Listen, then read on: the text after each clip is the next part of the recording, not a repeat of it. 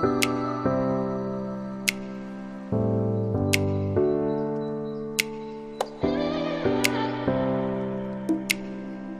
amigos, welcome back to my new video. In this video, we will be learning what? We will be learning how to identify whether what you came to know or what you're doing is your passion or not. Passion can be anything, my friends, even playing a guitar or playing drums, swimming, it can be anything. Whatever you like to do is termed as passion.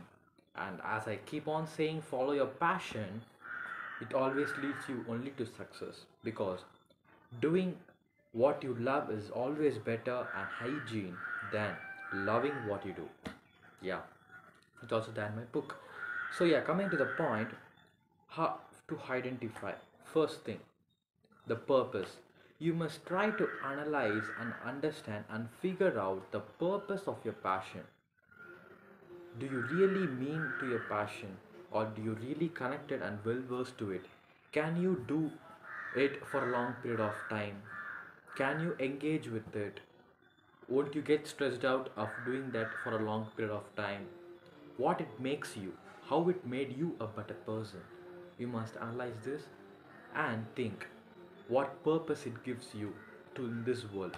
As I say, everyone in this society, in this modern world, will definitely have a purpose. Living to that purpose or not living to that purpose is one's perspective. We can't change that. Apart from that, coming to this point, yeah, so you must see what purpose you have. The second thing is that problem. Your passion, you must see what problem it is solving for you and for others. The pain, how you learn from this, from that pain and problem, you must try to solve others problem from it. If you are a guitarist, you can teach people who can't, they don't have any good teachers. You can make them a better guitarist or a better musician, things like that. You must try to identify, because passion is not a simple thing in this today's society. It's a very big thing for each one. We must get out our passion in a prospective manner.